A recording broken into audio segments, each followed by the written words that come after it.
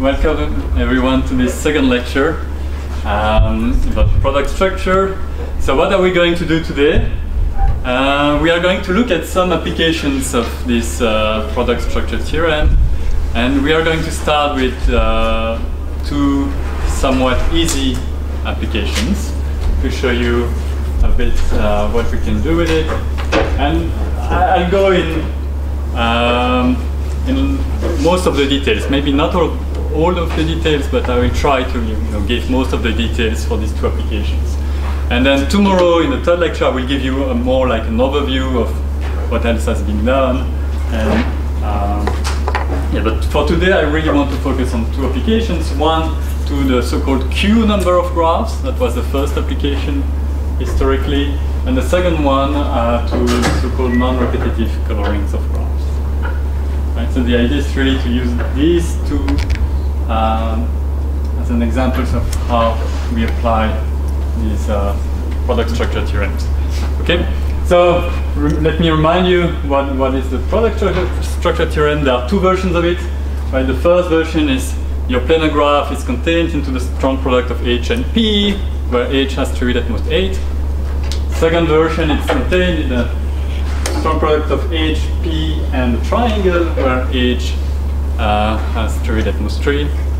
And in each case, when you remember, if you remember the proof, H was actually a minor of G, so you actually get that H is a planar graph. Okay, so what is the general strategy to solve an open problem on planar graphs using these tools? Well, you pick a problem that's somehow relatively well understood for bounded tree graphs, but which is open for planar graphs, and then you hope that when you use these tools, somehow your understanding for bounded tree graphs lifts or extends in some sense to planar graphs, right? So that's the basic strategy. For instance, if what you want to do is bound some graph invariants for planar graphs, then typically you would need that this invariant is bounded for bounded tree graph. You would need to understand typically quite well the proof there, and then hope that it behaves nicely when you take the strong product with a path. That's essentially the strategy. Sometimes it works. To be fully honest, I should mention that I try to apply this strategy to many open problems on planar graphs, and most of the cases it failed, right? So, but in a few cases this works. So as I mentioned, the first application, and definitely the easiest one, is to the so-called Q numbers of planar graphs. So let me give you quickly the definition of Q numbers. Let me not go into why they are called Q numbers, but the definition is the following.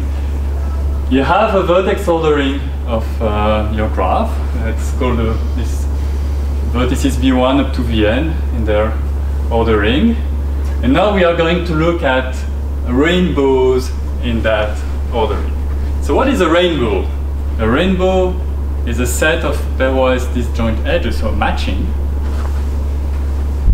which are nested, like the 3 edges in orange on this figure, right?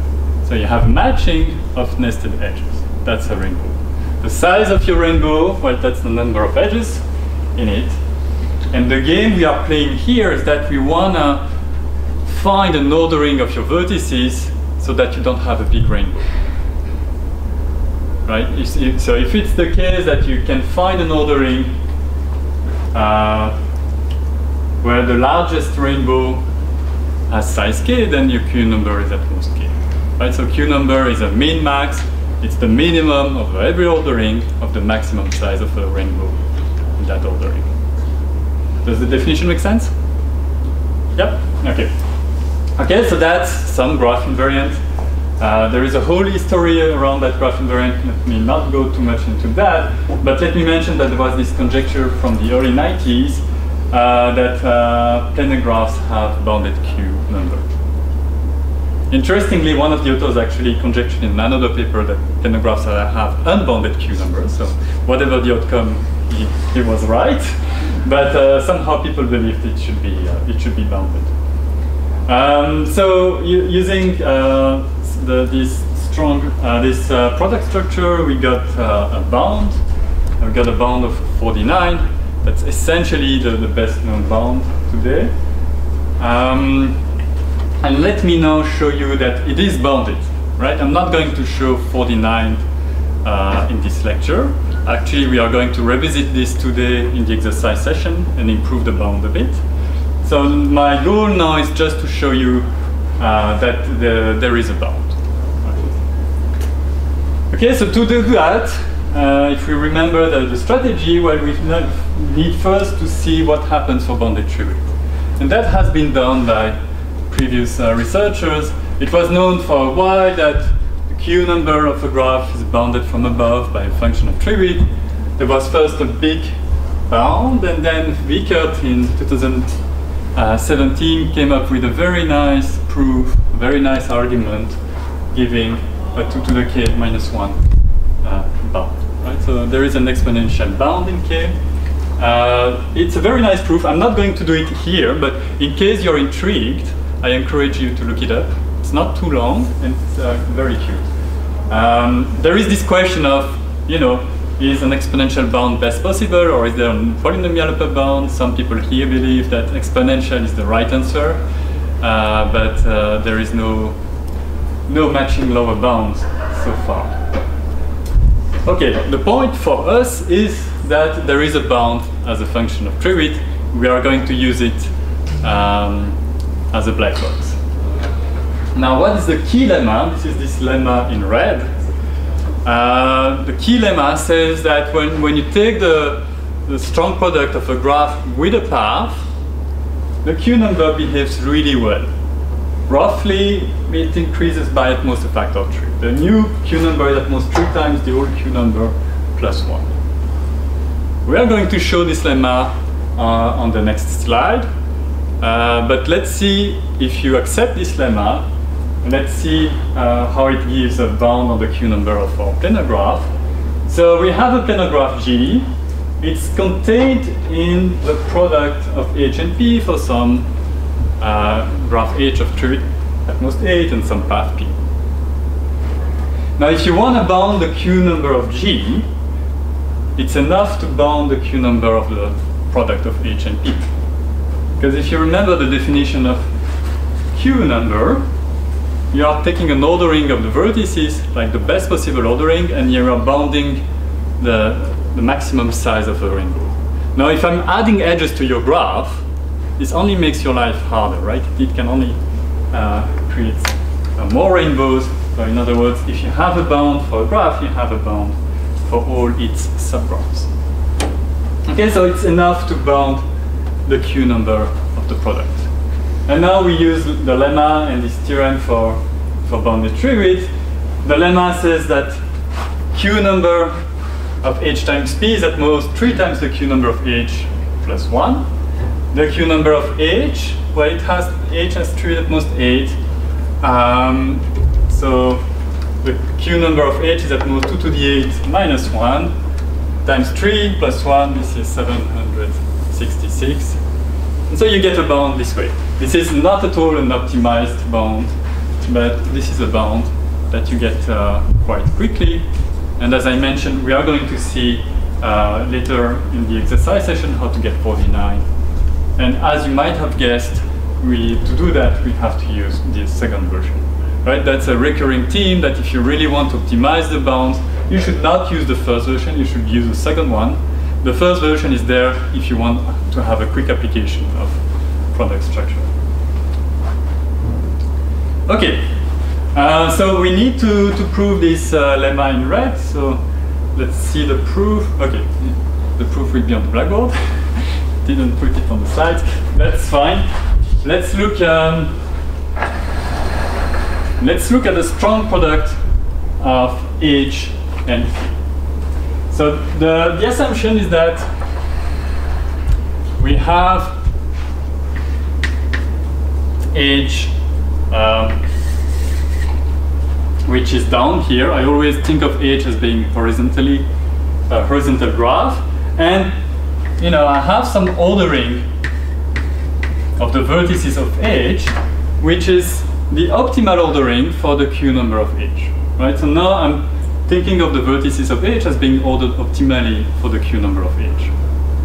Right? So horizontally I have H like this, vertically I have my P here. Right? And now in the product, well, I have a copy of H in each row, etc. And then I have the edges in between mine. So what is the ordering that we are going to use?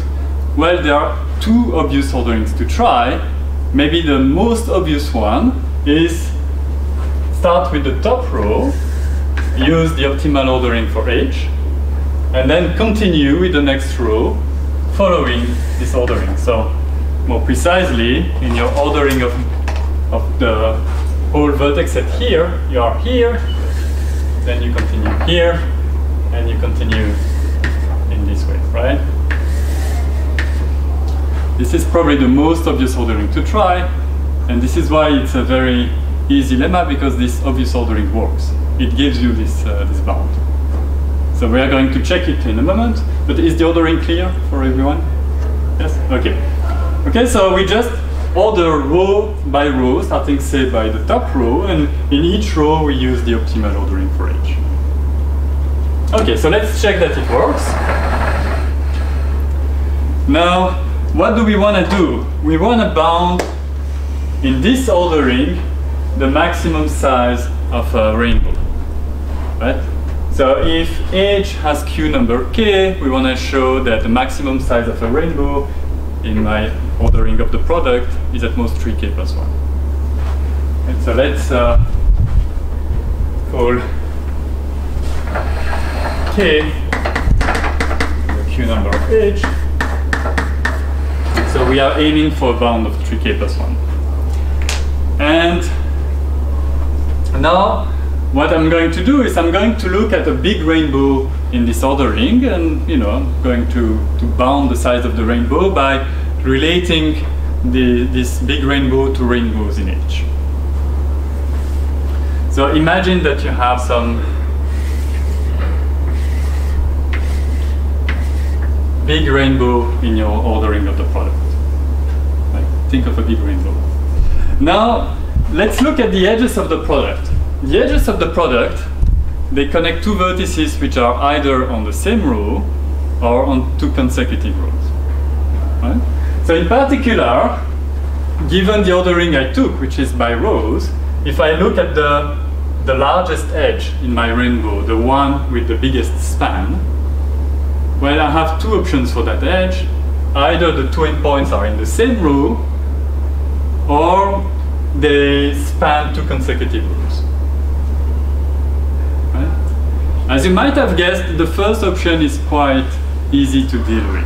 And so let's deal with that case first. Imagine that in my rainbow here, if I look at the edge with the largest span, the two endpoints are in the same row. But then it means that all these edges, they have the endpoints in that row, given the ordering that we used. Right? But then it means that this is a rainbow in H, and so it has size at most K. Right? So it's not a very interesting example. So, okay, so if you agree with that, let's assume that this edge with the largest span, it actually spans two consecutive rows. This will be the interesting case. Okay, so now let's draw two consecutive rows, but I'm not going to draw two consecutive rows like in the product. I'm going to look at those two consecutive rows in terms of their ordering. So I have two consecutive rows. Maybe let's do it here. So there will be some row I, and then I have some row I plus 1. And in both cases, they are ordered according to the ordering of H, right? And this is how they appear in my ordering of the product. Okay, now I'm going to assume that it's here. I'm going to assume that this biggest edge is actually spanning the two rows.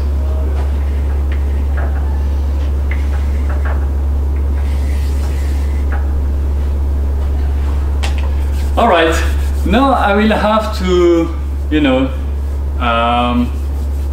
classify a bit the types of my edges in my rainbow, and we will see that the bound we are aiming for will come from this classification. First, well, I assume that my biggest edge spans 2 consecutive rows, and this could go on for a while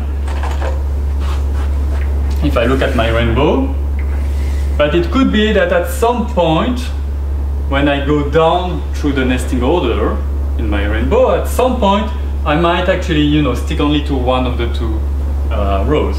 It doesn't matter which one, left or right. Let's pick left, but this is not important. Right, so I'm spanning the 2 rows for a while, and then at some point I end up in just 1 row. So for this last section here, where I'm only in 1 row, again, that part of the rainbow is small. It has size at most k because this is a rainbow in H. Right, so let's observe that right away. So this part of the rainbow, which is fully inside 1 row, we know that it has size at most k. So let's remove it from the picture. We remember that, you know, there might be k edges of our rainbow that are completely inside 1 row. We remove them, and now we are going to care about the part of the rainbow which sits in between 2 consecutive rows. And our goal will be to show a bound of 2k plus 1, right? Because if we show a bound of 2k plus 1 plus these k potential edges there, we get a bound of 3k plus 1, which is what we are aiming for. Okay? So this is the new setup. The new setup is that we have a rainbow, but it's a rainbow between 2 consecutive rows. Okay, so let me delete these edges here.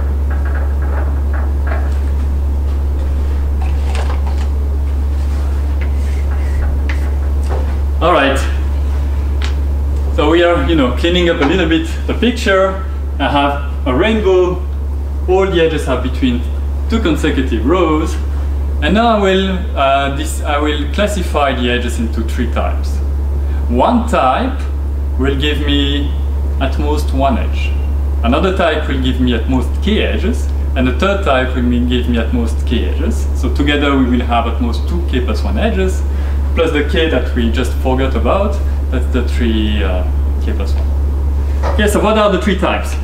The first type is an edge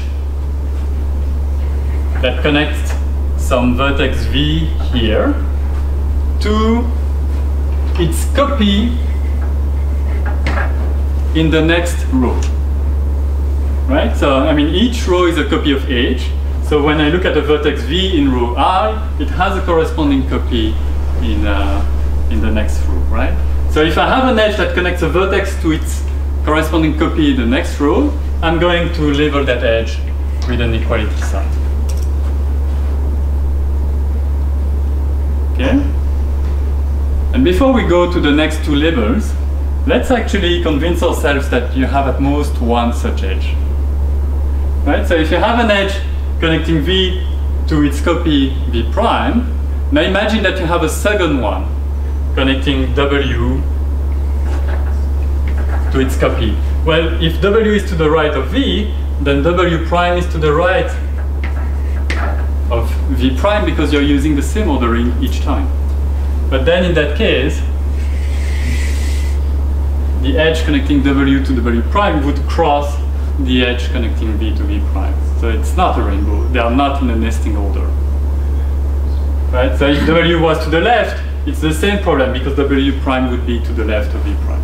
So they would cross. Right? Okay, so you don't have that. So the edges with an equality sign, there is only at most 1. Right? That's the plus 1 in the bound. Okay, let's forget about them.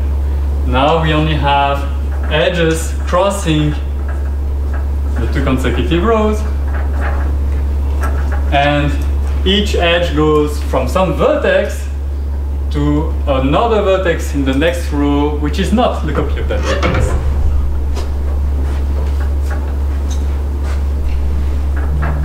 Okay, now we have two cases to consider. When you look at an edge going from V to W prime here, well, you look at the corresponding image of V and W prime, and you ask in H, and you ask, is V to the left of W or to the right of W in H? So these are two possibilities, and this is how we'll label these edges that are remaining. Right, so I have an edge connecting V to some vertex W prime in the next row. These two vertices, they correspond to vertices of H, and in my optimal ordering of H, either V is to the left of W or V is to the right of W. Right, so if V is to the left of W, I'm going to draw a smaller than label, and otherwise I will draw a bigger than. Does that make sense, the definition? Yeah? Okay, so we have two labels for the remaining edges. Let's maybe start with the smaller than label. So say that you have a big rainbow of this form. So what's happening?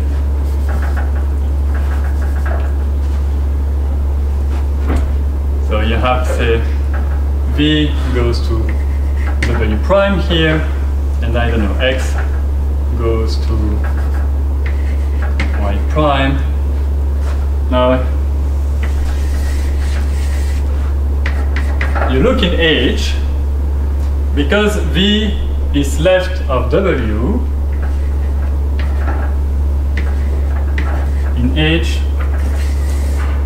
you have an edge like that. Now let's look at X to Y prime. When you look at the corresponding images in H, X is to the left of Y. Okay, but X is to the right of V, Y is to the left of W, because we keep on using the same orderings each time, right? So it means that X is to the right of V, Y is to the left of W, and X is to the left of Y. Right? So you see that when I consider the first two edges in my rainbow that are labeled smaller than, I get the corresponding nested edges in H. And now, obviously, you see that this will go on, right? So these smaller than edges, they map to a rainbow in H. So you have at most K of them.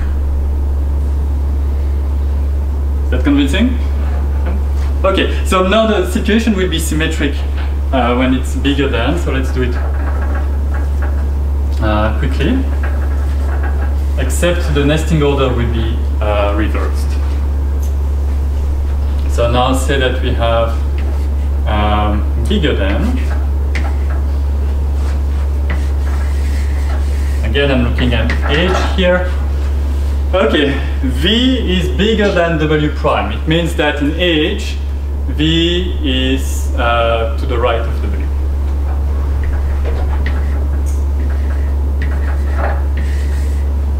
So they appear like that in H.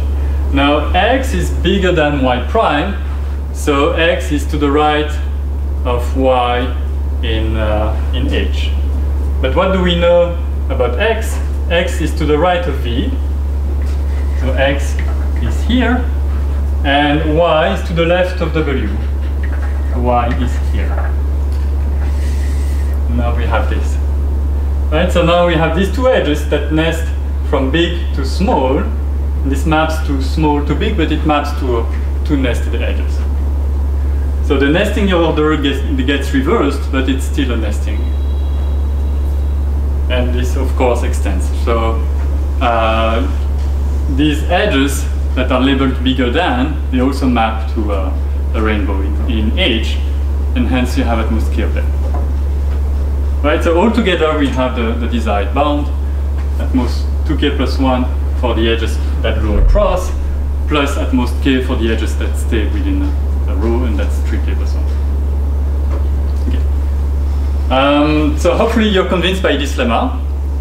And Q number is a really nice parameter because it's essentially almost one of the only parameters which behaves nicely with respect to taking a strong product with a path without first modifying a little bit the problem. So in most other applications, in order to have the equivalent of this lemma, we need first to tweak a little bit the parameters we play with. And we are going to see an example of that in the next slide. But for Q number, you just take the parameter itself, and it behaves really nicely with taking the product with the path. Are there questions about this? Yes. Fine. Is it math possible? The 3 plus 1? Actually, I don't know. I definitely don't know how to improve it. But yeah, I'm afraid to say something wrong, so let me leave it at I don't know. So that's a good question. Yes. The improvement is on the bounded tree width then? Yes, okay. So if that's the motivation of your question, is the improvement does not come from improving this lemma, but it comes from using the second version of the theorem here. And in here you also have to deal with taking the product with the triangle. As you are going to see in the exercise session, this is actually not difficult to understand. Yes. But the improvement comes from using this version, but not from improving the bound of the lemma. I think it's definitely not known that there is a better bound. I don't know if it's known to be that. There was another question there. Yeah, it was similar to his. So I was worried that there can be too many crossings between layers. So and this is a planar graph. So I was also worried that this can be improved or not. Okay, so if I rephrase your question, I think it is okay. Now you want to bound the Q number of planar graphs, but what you're doing is that you're bounding the Q number of this product. But if you look at the product, there is lots of crossings in there. Yeah. Can you do better by using the fact that some of these crossings don't exist? That's a very relevant question. We have no idea how to really improve the bound using the non-existence of crossings. I think we can win one. Is that correct, Piotr? Meanwhile, there was a paper to, I think someone claims 30 something. Yes, but that's not correct, isn't it? That's not correct? I don't know. I don't remember the story. I don't know. Maybe it's correct. But I mean, there is a work, but this work essentially boils down to understanding what are the possibilities in the planar setup and getting rid of the some of the cases. Some of the cases, yes. So it's very technical, but it is what it is. Okay, so it's a very good question, of course, and that might be the way to improve the bounds. Okay, are there other questions about Q number? Yes. I'm sorry, but I just missed the argument why we care about only consecutive rows. Okay, so why do we care about edges of our rainbow that go between 2 consecutive rows? It's because when you look at your rainbow, some of the edges will go between 2 consecutive rows, and then when you go down the nesting order, at some point you will have only edges that go within 1 row, and that row is fixed. And then that's a rainbow in H, and you know that. Why it's row I plus 1 and not I plus 10? It's a product with the path. So There are only edges between consecutive rows. Yes. Yeah, sure. Okay, that answers your question? Okay, thanks. Also? Yes. So the lemma on the top, the B short or the theorem about the tree width, actually you really need it for tree width 3, right? Yes, and there is a better one there. There's a better one. Okay, so that's how you get 40. Okay, so I mean, we are anticipating the exercise session, but this is since you are eager to know. Okay, so what do we have here? We have a graph of tree width 3 in the second version. But actually, okay, I should have written it here, but you might assume that H is planar. It's a planar graph of tree width 3, and that makes sense. That makes a difference because there are graphs of tree width 3 which are not planar. Having planarity forces the graph to be a subgraph of a stacked triangulation. And the Q number of stacked triangulation has been the topic of studies, and in 2020 an improved bound was found, and the bound is 5 now. So there is an upper bound of 5 for planar graphs of 3 with 3, and we don't know if that's tight, but there are examples achieving 4. Okay, so that's like a big ingredient of getting a better bound, is using that there is a bound of 5 in this case. And for all we know, it could maybe even be improved to 4. And as far as I am aware, this lower bound of 4 in that special case is actually the best known lower bound in general for the Q number. I don't think planar graphs with a bigger Q number than 4 are known. 4.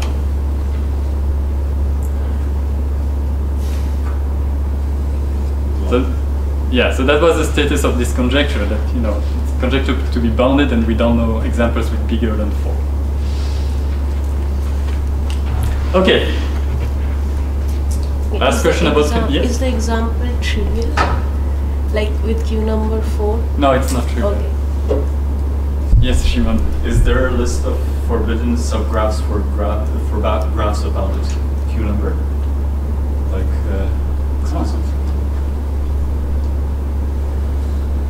You mean a finite list? Yeah. Or, I don't think so. sorry.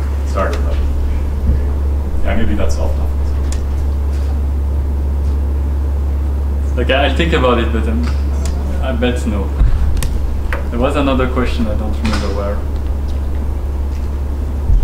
Okay, apparently no. Okay, if there are no other questions, I suggest we go on to the next applications I wanted to tell you about, non-repetitive colorings. Okay, so I will tell you the definition, and then this is an application I will spend a bit more time on, and I will tell you why I want to spend more time on. Well, one reason is that I want to, you know, develop an application in detail with you, not just give you a high-level overview. But there is a second reason.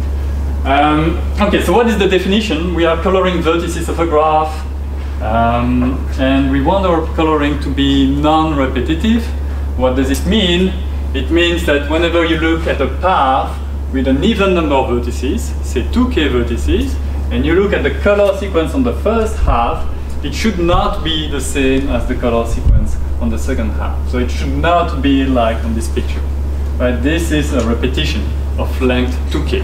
The length in this setting is the number of vertices, because we are counting like the number of symbols that we see in our color sequence. Right? So we would like a vertex coloring of the graph so that when you look at any path with an even number of vertices, you never see a repetition there. Okay, so this is some exotic looking type of coloring. It takes its origins in the domain of combinatorics on words. So there, typically, they would not talk about like non-repetitive words, but they typically call that square-free words, a square being a repetition. And this is really how combinatorics on words started, actually, in, more than 100 years ago. That was with the proof that there are arbitrarily long words that are square-free on an alphabet of size 3. So in our terminology, it's that any path can be non-repetitively colored with 3 colors. Okay, so in the graph setting, people started to look at non-repetitive coloring with this paper. And in that paper, they conjectured that planar graphs have bounded non-repetitive chromatic number. Right, so there is a constant that works for planar graphs.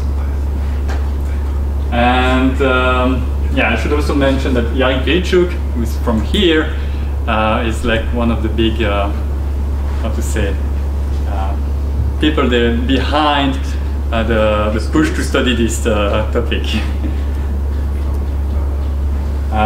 So it's definitely a favorite topic of his.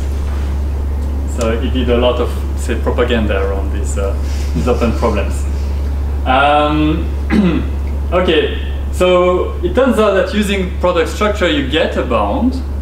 The best known bound right now is 768. And now let's look at how to get such a bound. So now if you remember the strategy, step number 1 is check what happens for bounded tree width. Step number 2 is, check what happens when you take strong product with a path and hope that everything goes through. So for bounded tree width, the situation looks good because already in 2008 there was a bound of 4 to the k if you have tree width k on the non-repetitive chromatic number. Again, it's unknown if that's best possible. We don't know if there is a polynomial upper bound. The worst examples that are known, they have a non-repetitive chromatic number about k squared. So there is a big gap there, but still there is a bound. And then, you might now jump right into studying the product with a path and hope that it goes through. So that's what we tried at first, and we have no idea how to do it. So in other words, we don't know how to bound the non-repetitive chromatic number of h times p as a function of the non-repetitive chromatic number of h. So that was a stumbling block. But then it turns out that with a small tweak, everything goes through. And this is a recurring theme in some of the applications, that sometimes, if you want to apply product structure, you first need, to modify a little bit the graph invariant you care about, so that it becomes nice when you take the strong product with a path. So you want it to become nice, but still you want it to be relevant for the problem you're studying. And that's exactly what we are going to do now, and this will motivate the following definitions that might look a bit technical at first sight. So the motivation for these definitions is to have like a robust version of non-repetitive colorings, which will behave nicely when you take strong product with a path. That's really the reason for this. Okay, so you all know about the notion of walks in graphs, right? So walks are paths where you can repeat vertices. You start on some vertex, and then you slide along edges, and you don't care if you repeat vertices. That's a walk, a sequence of vertices which are connected by edges, every 2 consecutive vertices. Now there is a notion of lazy walk. What is a lazy walk? Well, it's a walk on the graph if you pretend that you have self-loops, like loops on every vertex. So in other words, in your walk, well, when you're on a vertex, you can either go to a neighboring vertex, or you can decide to stay on the same vertex. And you can do that as many times as you want. Right, so when you do a lazy walk on a graph, you can, if you're on some vertex v, you can repeat v several times. It's like you're taking the loop on v, and then you continue with your walk. So that's the notion of lazy walks. All the slides after will be about handling lazy walks. So is the definition clear? Yeah? Okay. And let me repeat one last time that the goal, the reason for looking at lazy walks is because this will be relevant when we take the product with the path. Okay, now we have a stronger notion of non-repetitive coloring. I will say that the coloring is strongly non-repetitive if the following happens. Whenever you have a repetitively colored lazy walk. So what does it mean to have a repetitively colored lazy walk? So you have a lazy walk. Your lazy walk is a sequence of vertices. Now in your coloring, you look at the corresponding color sequence. And now you have such a color sequence of even length, and it's repetitively colored if the first half is the same as the second half. Now the condition is that whenever you have a repetitively colored lazy walk, there is a vertex in the first half, some vi in the first half, which gets repeated in the corresponding position in the second half. And this is a crucial definition, so let me emphasize it with a drawing. Right? So you have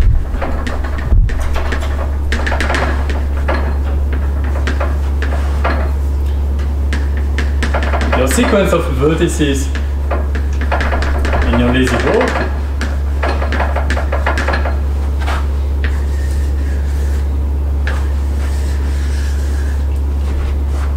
And the condition that you want, if it's repetitively colored, you want that there is some VI here, which is the same as the corresponding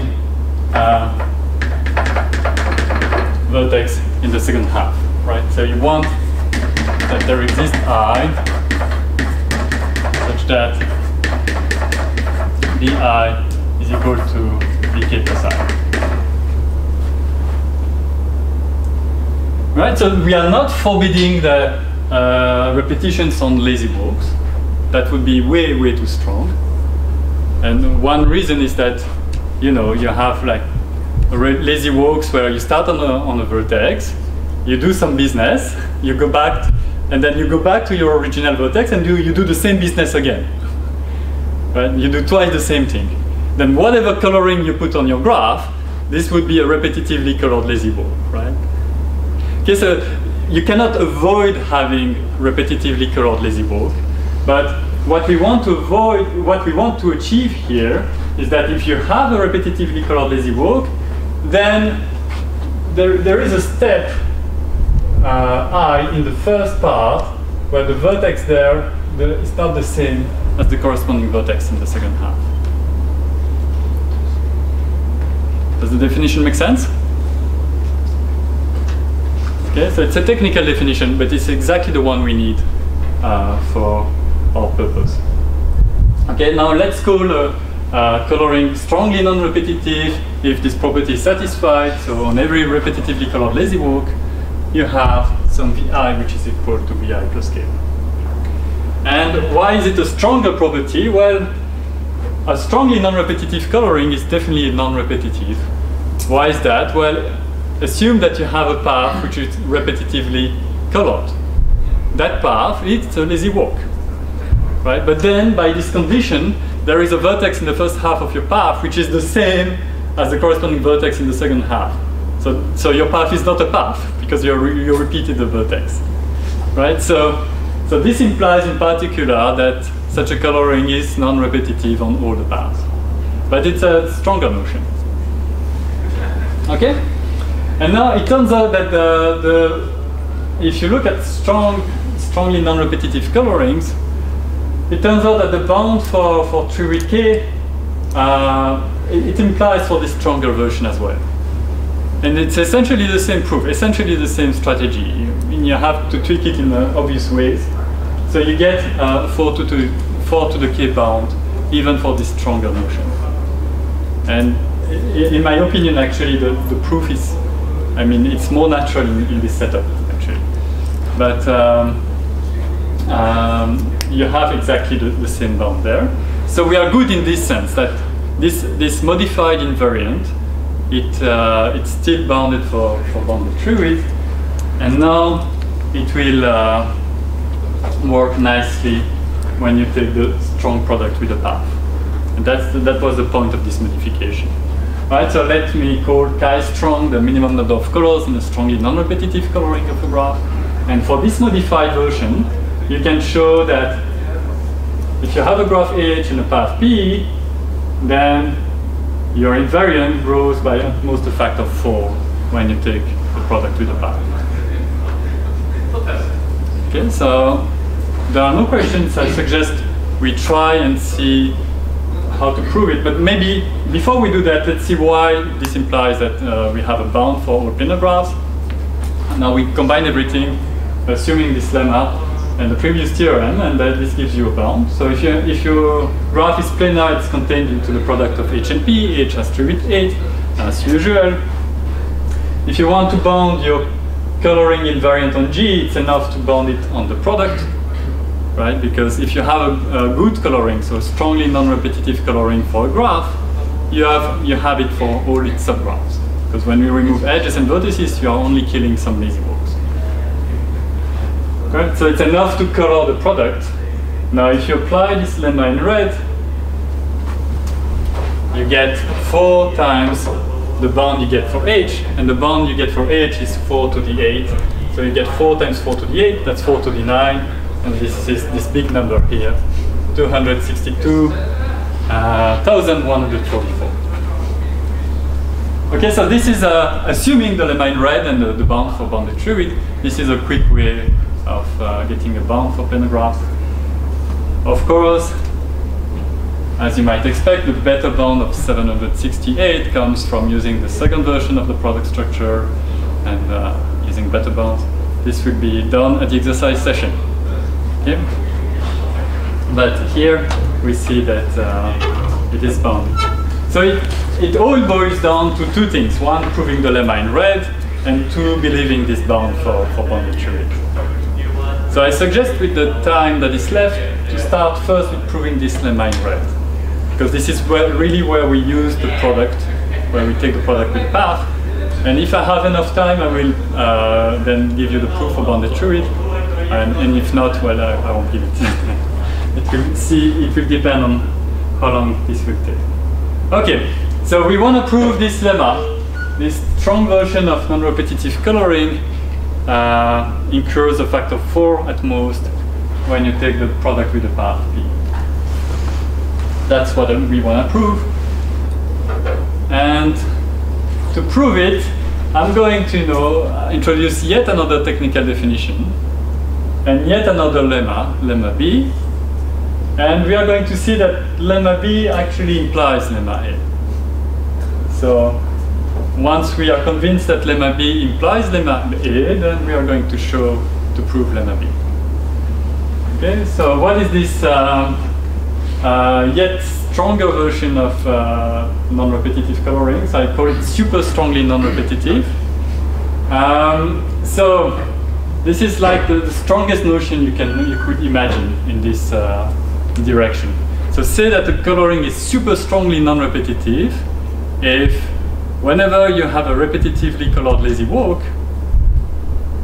so if it's repetitively colored, you know that the color sequence on the first half and on the second half are the same.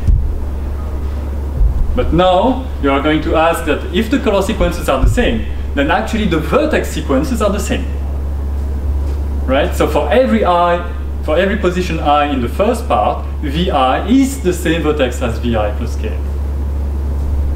Right? So you ask your walk to be boring in a sense. That if it's repetitively colored, then what you did in the first half is exactly what you did in the second half in terms of vertex sequences. Right? So let me emphasize the difference with strongly non-repetitive. Strongly non-repetitive means that if you're repetitively colored, then there is some Vi in the first half that gets repeated as a vertex in the corresponding position in the second half. So there is a vertex that is repeated in the corresponding position. For the super strong version, you ask that all vertices in the first half, they get repeated in the second half at their respective positions. Right? So it's really the difference between an existential and universal quantifier. Right? Is the definition clear? Okay, so we have this super strong. Of course, if you have a super strongly non-repetitive coloring, it's strongly non-repetitive. And what we are going to show that later, next slide, is that if you have a path, then you have this super strong type of colorings with at most 4 colors. So why is this good? I claim that if we have this bound of 4, then we get lemma A. And the 4 here, of course, is the factor 4 there. Okay, so let's see how we get that.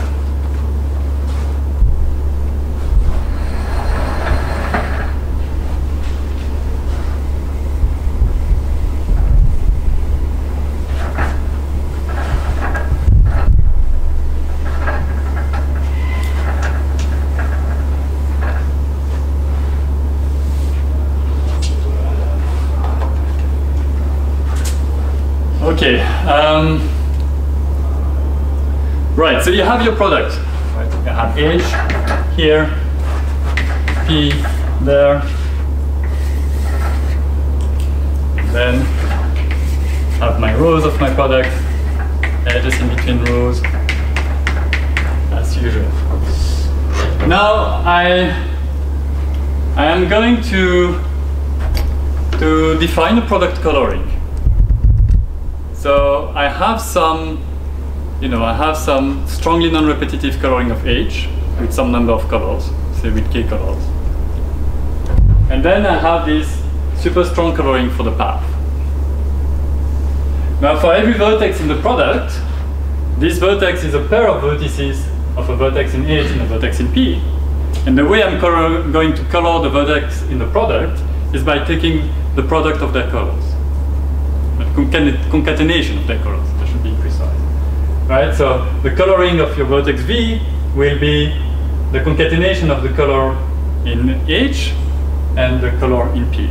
Here using a strong coloring and here using a super strong coloring. Right? So if you have V, which is X and Y, with X in H and Y in P, the coloring of V will be the concatenation of these two colorings, which I call phi 1 and phi 2, right? So phi 1 would be a strongly non-repetitive coloring of H, and phi 2 will be a super strong coloring of your path. So is the definition of the coloring clear? Yeah? Okay, so I claim that this is a coloring that works. So in terms of the number of colors, we are good, right? Because if the coloring of H uses K colors and the coloring of P uses 4 colors, we are using at most 4 K colors, and that's exactly what we want to achieve. So in terms of number of colors, this is fine.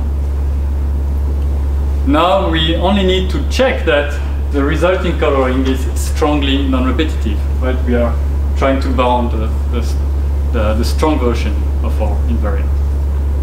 So why is it the case? Well, assume that you have a repetitively colored walk. So picture in your head a repetitively colored walk in the product. Okay? I'm not going to draw it, but imagine some repetitively colored walk, W.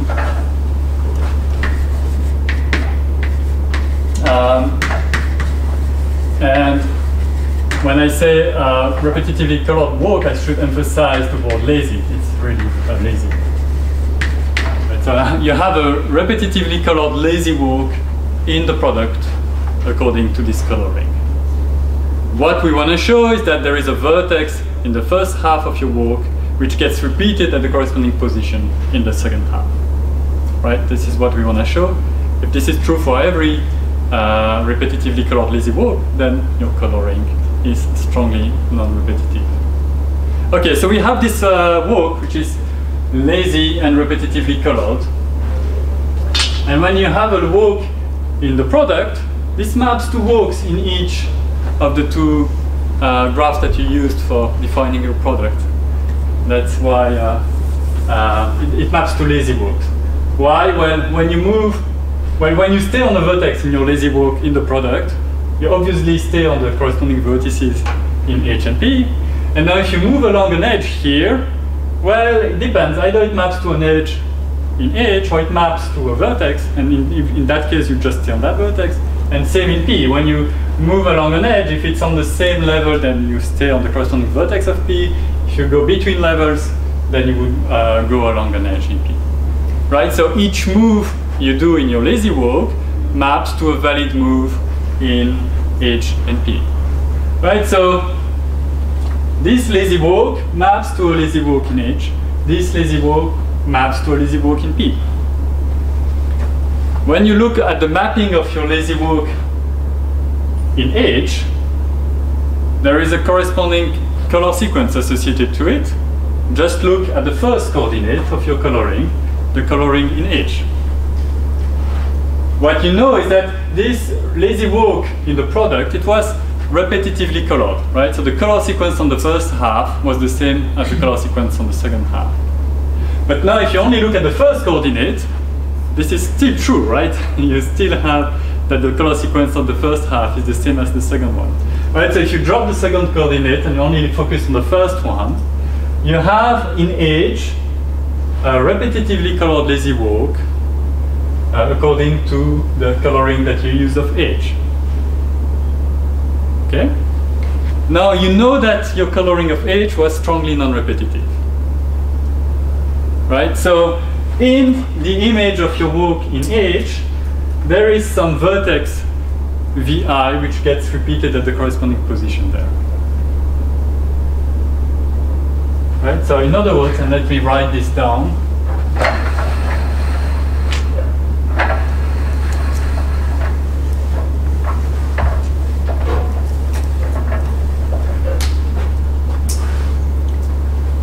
Okay, so you have your repetitively colored lazy walk in the product. This is some sequence of vertices. And what we just discussed is that there is some I such that Bi and Vi plus K, maybe write Vk plus I, map to the same vertex of H.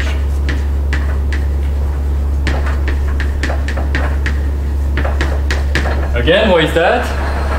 We took our lazy walk in the product, it's repetitively colored, we mapped that lazy walk to H, we got a lazy walk, we only looked at the first coordinate of our coloring that was still repetitively colored, but the coloring was strongly non-repetitive, so in the lazy walk that we got on H, we know that there is a vertex in some position I in the first part, which gets repeated, a vertex of H. So now we go back to our product. This means that there is some Vi here, so that when you look at the corresponding vertex in the second part, both of these vertices, they map to the same vertex of H. We don't have yet the fact that they map to the same vertex of the product, but they are the same vertices, but at least they map to the same vertex of H. You agree with that? Okay, so we have that. And now we are going to use the second dimension. We are going to look at what happens when we map our walk to P. Right? So we have our lazy walk, it maps to a lazy walk in P. Okay? When you look at the second coordinate of our product coloring, this is a repetitively colored lazy walk in P. Right? But the coloring of P that we use is this super strong coloring. And because our lazy walk on P is repetitively colored, we know that for the mapping of this lazy walk on P, the first half of our vertex sequence is the same as the second half of our vertex sequence. So when we do the mapping on P, we know that the image of Vi on P and Vk plus I on P are the same. Because this is true for all the Vjs. Right?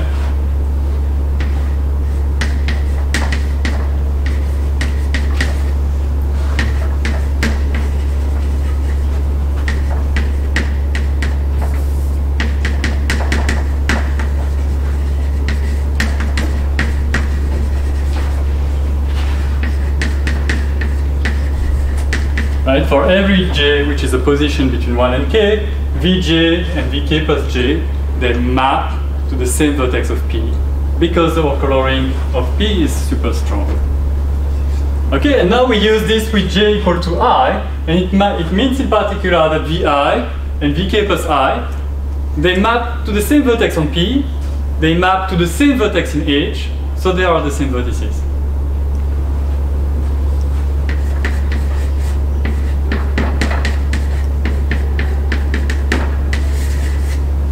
Okay? So we did get the property that we wanted, namely that if we have a repetitively colored lazy walk, in this coloring of the product, then there is a vertex in the first half of our work which gets repeated in the corresponding position. Are you happy with that proof? Yes? Okay. So this shows that, you know, assuming the existence of these magic colorings of the path, these super strong colorings of the path, then we do get the lemma that we care about for taking the product with a path P. Okay, so now we are down to, you know, proving that you have such colorings. And as I said, I want to do this proof completely with you. So we want to prove lemma B. To prove lemma B, we are going to use lemma C. And we are going to see that, you know, lemma C implies lemma B. Okay, and then we will have to prove lemma C. I promise you there won't be a lemma D. Right? So when we will really prove lemma C from scratch, there won't be any indirection. Okay, so we have some understanding of what lemma B says, right? We have a path. We want to show that there is this super strongly non-repetitive coloring with 4 colors of your path. And the way it has been done, and that was done before in the literature, this is something that was known for a while, the existence of these colorings for the path.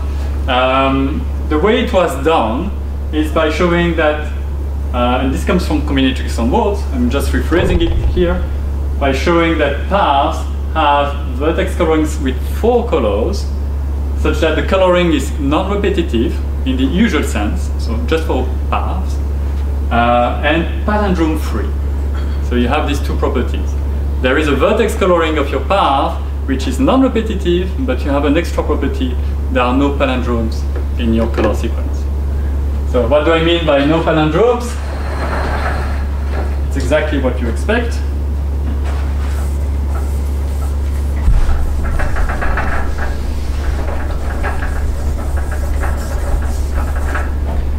So palindrome in a color sequence, this is a sequence of an odd number of symbols that form a palindrome, like this one, or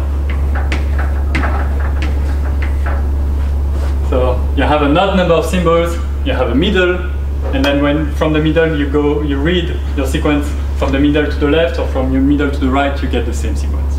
Right? That's a palindrome. And you want to avoid that. As factors? Yeah, as a consecutive, yes, exactly. Okay, so yes, by the way, so lemma C says that you can do this with 4 colors. And well, definitely you need 4 colors, you know, just to get some more intuition. Let's see why you need 4 colors. Well, let's pretend you can do it with 3 colors. Let me do it with colors A, B, C. Then, you know, I start with color A. I want my coloring to be non-repetitive. I'm coloring the path here, so, you know, imagine I'm building a wall, coloring a path. So the next vertex, well, it cannot be colored A, so I need to color it B. Then the next vertex cannot be colored B, that would be a repetition.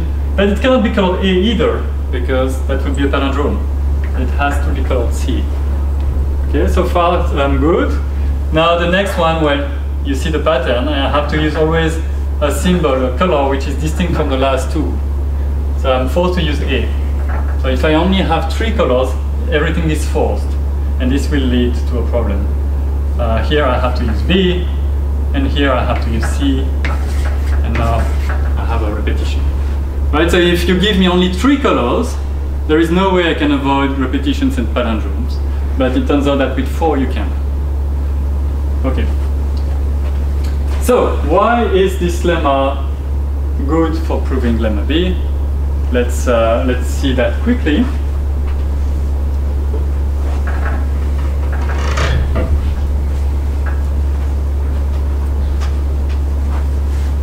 So obviously what we are going to show is that we take such a coloring and we are going to show that it's a super strongly non-repetitive coloring.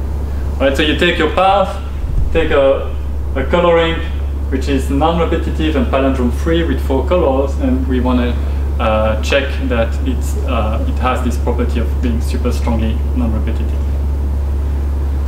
Okay, so I have my path.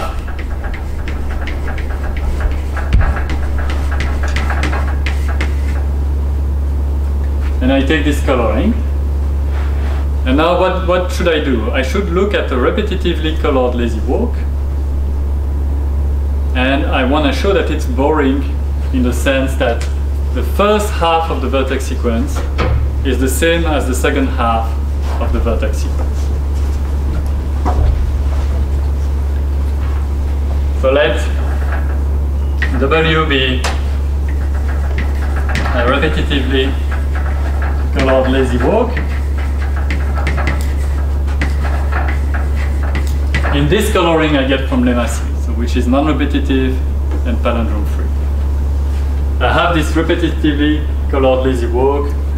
So as usual it's V1 up to V2K.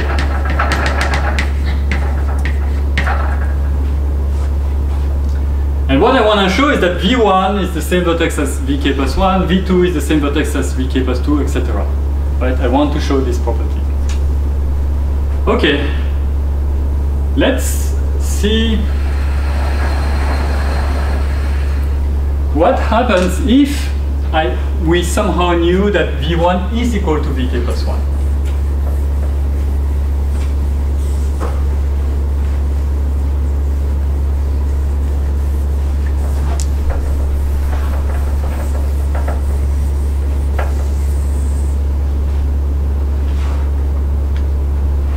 Oh yes, maybe to optimize a bit the proof. Oh no, let's not optimize. Yeah, let's optimize.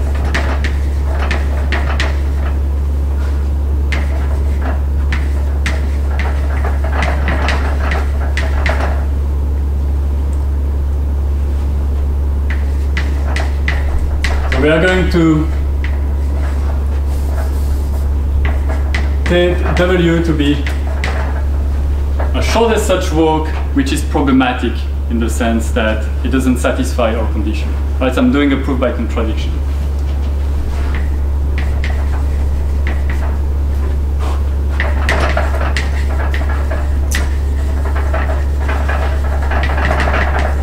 Right, so why does it mean that it's problematic? It means that it's not true that it's boring. So it's not true that the first half of the vertex sequence is equal to the second half.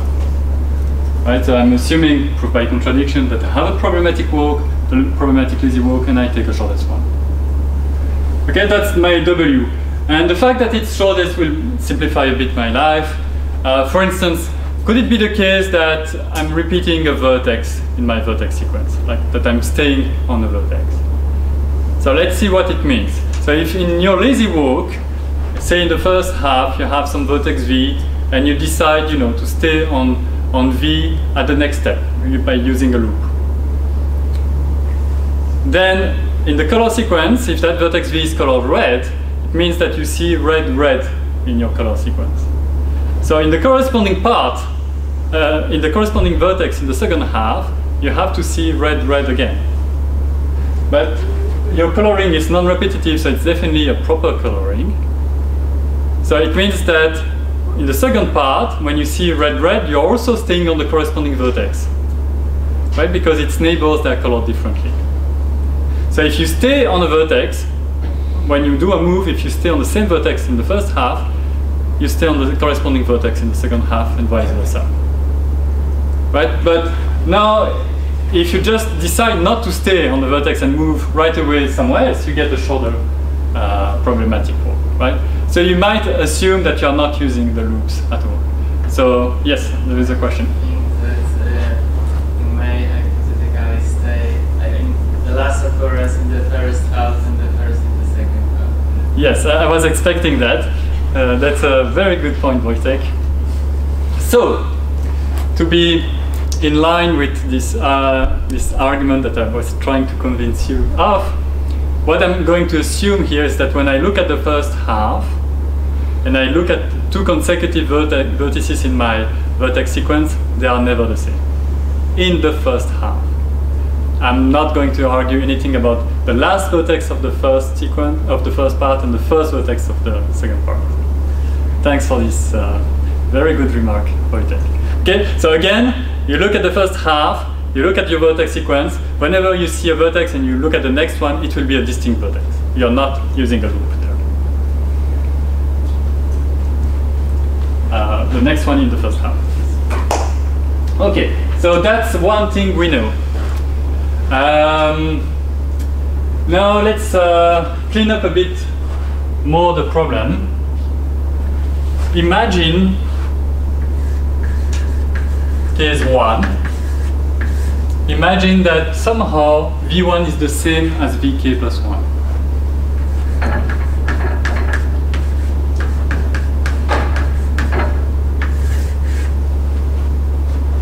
Right, so the first half and the second half, they start on the same vertex. We know that the walk is problematic. It's not the same vertex sequence both times. But imagine that we know that somehow they start on the same vertex, these two parts. We are going to see that in that case it must be boring actually, that the vertex sequence gets repeated. So this first case it won't happen if the walk is problematic. So why is that? Well, you know, let's look at V1. V1 is somewhere on the path. And V2, as I try to argue, it's not V1. You moved left or right on the path. You didn't stay. So, you know, V2 maybe, without loss of generality, say it's on the right. What happens for the corresponding vertices in the second half? Well, Vk plus 1 is here, because we assume that V1 and Vk plus 1 are the same vertices. What about Vk plus 2? I claim that Vk plus 2 must be V2. Why is that? Well, if this is colored A and this is colored B, in your color sequence, at the beginning you see A and B. So in the second half, you should see A and B. But if you go here to the left, what we know is that we have some color C here, which is not B. Why we know that C is not B? Because otherwise it would be a palindrome. Right? So the fact that there are no palindromes in our coloring implies that if you see AB and that you are here, well, you must go to the right as well. And not everything is synchronized. Right? So Vk plus 2 is here, etc., etc. It's a boring walk, so it's not problematic. You agree with that? Okay, so let's look at the second case then.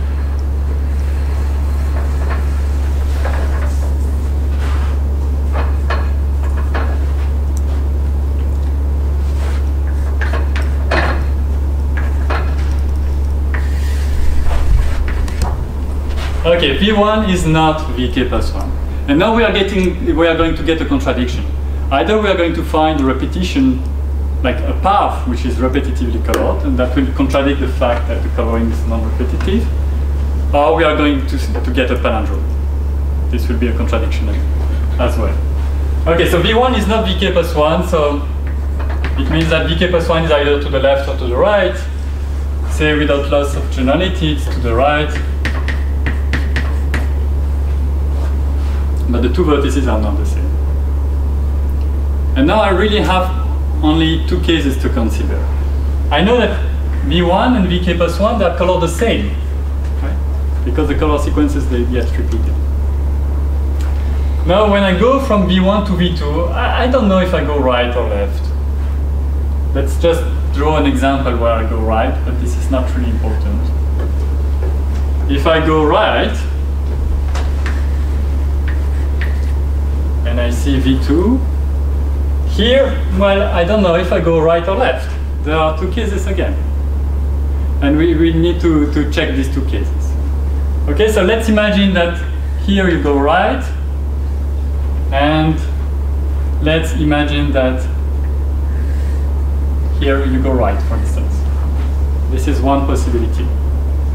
The argument will be the same, essentially, in all cases, so we just consider one case right now. Okay, so here we go to Vk plus 2. So in these cases, in this situation, the moves will be synchronized. Whenever you go right here, you go right here. Whenever you go left here, you go left there as well, because there are no palindromes, right? So the first move, the fact that you decided to synchronize on the first move will make everything synchronized by the reason we discussed before. You're happy with that? No? Can you okay, elaborate? let me elaborate. Okay, let's look at what happens on the third step. Here, when I go from V1 to V2, I see colors say A and B. Now I go to V3. Okay. V3, it could be the previous one, it could be this vertex, or it could be another vertex. Let's go here to make it a bit more interesting. I see some color C here. So if I see a color C here, then this color is distinct from these two. Why? Well, it cannot be B because it would be a repetition, and it cannot be A because that would be a palindrome. So if I'm going right, I see C, which is distinct from A and B. So if I'm here, I know that I cannot go on A, I must go right, and I must see C here. Yes, and if you go left. Yeah. And if I decide to go left, then in my color sequence I have A, B, A, and then I know here that I should do A, B, and I must go back to A because here this is colored differently. Right? So the point is that when you synchronize on the first move, if you decide to do the same thing for the first moves, then everything is synchronized. And I'm just, looking at that case where everything is synchronized in the same way. It could happen that you actually mirror everything that you synchronize in the other way. But let's, start with this case. So you synchronize in this way, and well, here, when you go right, you go right. When you go left, you go left. But eventually you have to arrive in my walk, I have to arrive to this vertex eventually. So I go right, left, right, left, right, but at some point in my walk, I will need to hit this vertex. Maybe I will hit it many times, but I will need to hit it. And now, if you look at the first half of my vertex sequence, if I decide to go left at some point, I know that I will eventually go back to the vertex I went left from. And this will define the closed walk. Right? But then in the second half, this will define a closed walk as well, with exactly the same pattern of moves and exactly the same color sequence. Okay? But then I could just remove this closed walk from my lazy walk. I would still get a lazy walk, and I would get a shorter color sequence. I would get a shorter lazy walk, which is repetitively colored, and which is still problematic. Right? So this does not happen. So it means that actually, in this setup, if I start going right, I go right all the time in my first half, and I go right until I arrive at this vertex, and then my second half starts there. And so my repetitively colored lazy walk is actually a path, and you actually get a repetition. Okay? So let me quickly do the case where they decide to synchronize in the other direction.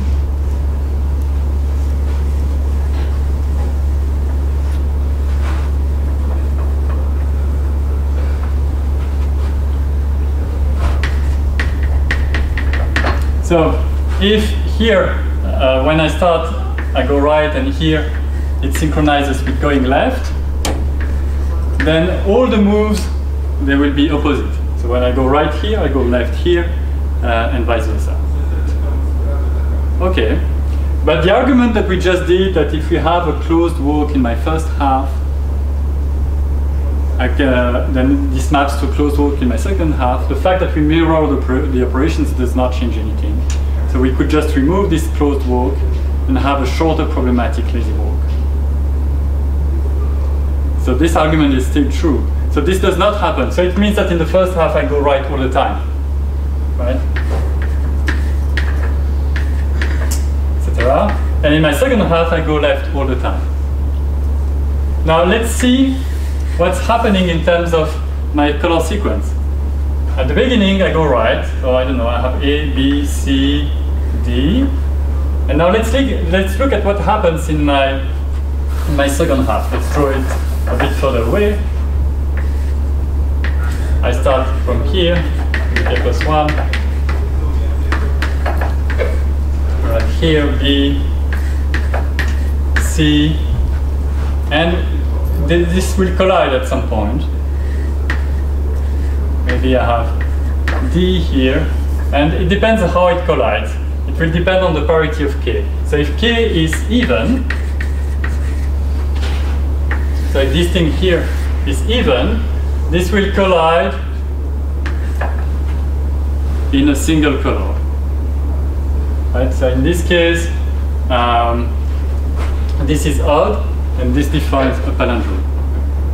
So why do you get a palindrome when K is even? Because then K plus 1 is odd, and then you have same color here and here, same color here and here, same color here and here, here and here, and then you end up with the same color in the middle. That's a palindrome.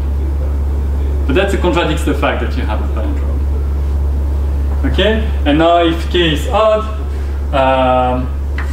you get a contradiction with the repetition. In that case, you actually get twice the same color next to each other. Right? Same, same, same, same, then same next to each other, and that's a repetition of size 2.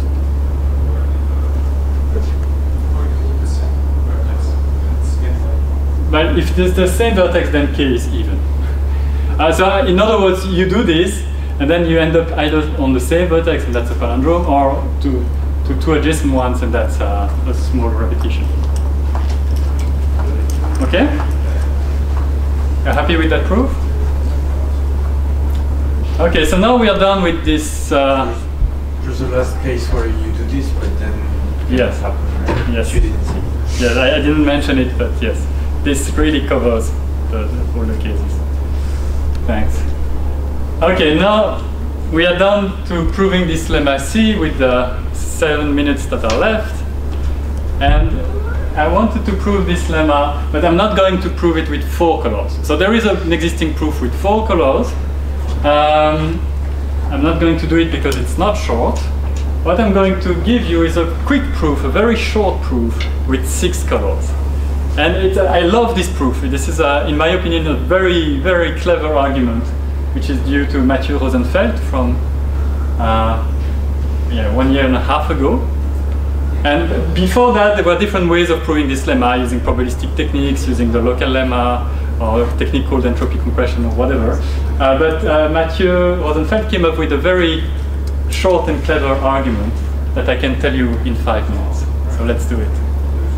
Okay, so we want to show that, well, we are going to do it with 6 colors.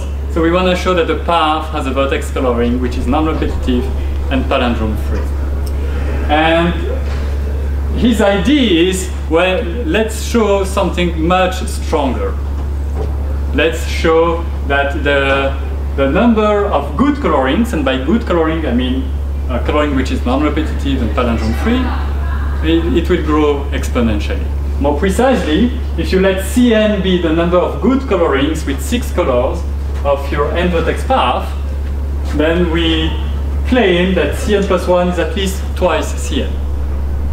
And this is enough for our purpose because, you know, C1 is at least 1. It's actually 6, but it's at least 1. And so we do get that Cn is non-zero for every n, and actually it grows really fast. Right, so that's the key idea of the proof, is, you know, to show something much stronger to help the induction go through. We do a proof by induction. Now, let me call an extension the following thing. I want to color my path on n plus 1 vertices, and to do that, I first take a good coloring of my first n vertices. Right, so I look at the first n vertices, I take a good coloring, a coloring that works there. And then I color arbitrarily the last vertex. Right, so I have 6 options for the last vertex. And I will call that an extension. Right, so it's an extension of a good coloring. The extension is not guaranteed to be good, but that's what I will call an extension. So among all the extensions, some of them will be bad and some of them will be good. Let B be the number of bad extensions. What we care about is Cn plus 1, the number of good colorings of our path on n plus 1 vertices. Well, the number of good colorings, this is the number of all extensions minus the bad ones. How many extensions do we have? Well, you start with a good coloring of your first n vertices, And then for the last vertex, you have six options to color the last vertex. Okay, so you have 6 times Cn extensions, and some of them are bad, so you remove them. And now you're left with the good ones, and that's your Cn plus 1. Okay, so far nothing special, right? Now let's look a bit at bad extensions, and this is the end of the proof at the end of this slide. So why is an extension bad? Well, an extension could be bad because when you color the last vertex, you create some repetition. If you create a repetition of length 2i, I'm going to count such bad extension in Ri. Or an extension could be bad because you create a palindrome when you color the last vertex. If you create a palindrome of length 2i plus 1, I'm going to count such bad extensions in Pi. Right, so these Ri and Pi, they count bad extensions of a certain type. Now if you look at the number of bad extensions, this is at most the sum of these numbers. Why isn't it an equality? Because maybe an extension is bad for multiple reasons. But definitely when you sum up these numbers, you have at least the number of bad extensions. And now the key observation is the following. It's these two inequalities here. Let's start with this one here on the left. So it's an upper bound on the number of bad extensions that are bad because they contain a repetition of length 2i. So if you have a bad extension that contains a repetition of length 2i, that's a bad extension, so you're coloring the vertices from 1 up to n plus 1. And if it's counted by Ri, it means that you have a repetition of length 2i. But then this repetition, it definitely needs to include the last vertex because it was good before. Right? So you have this repetition that looks like this. And what you can do is, kill that second part, just look at this part. This is a good coloring. This is a good coloring, which is of length n plus 1 minus I, because you deleted I vertices. Okay? And so every bad extension of this type can be mapped injectively to a good coloring of n plus 1 minus I vertices. And why is it injective? Because once you see the last I vertices here, you know that to get back to your bad extension, you just have to repeat it. Okay? Same with palindromes, because if you look at Pi,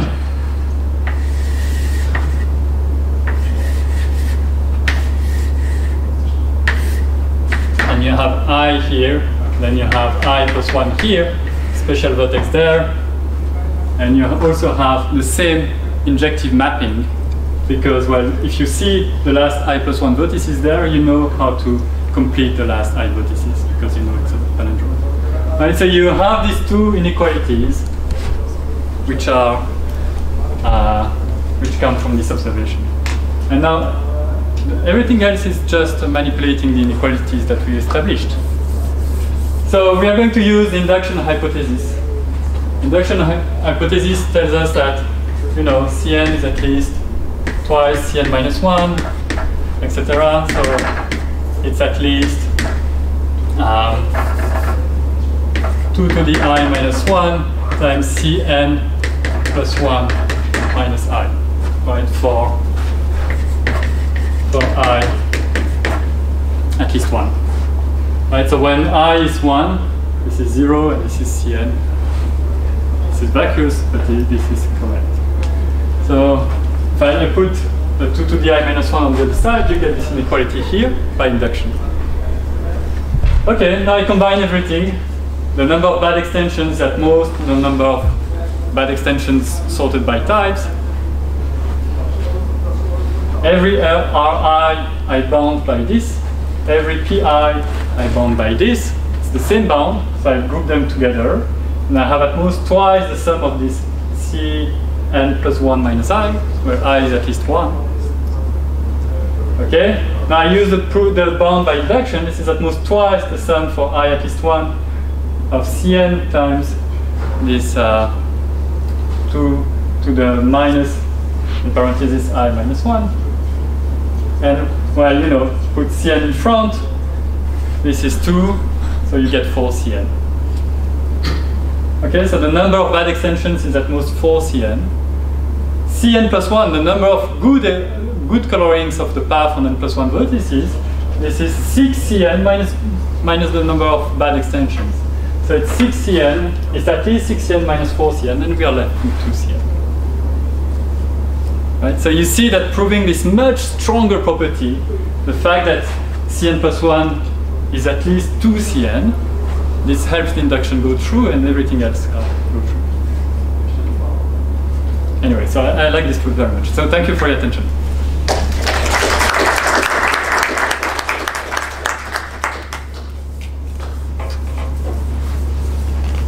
I went over time a bit, but if there is a quick question, I'm happy to answer it.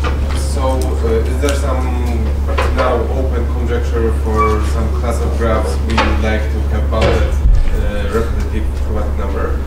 Yes, there is, and I'm going to talk about it tomorrow. Okay. Yes, but there are definitely still open problems for non-repetitive chromatic number.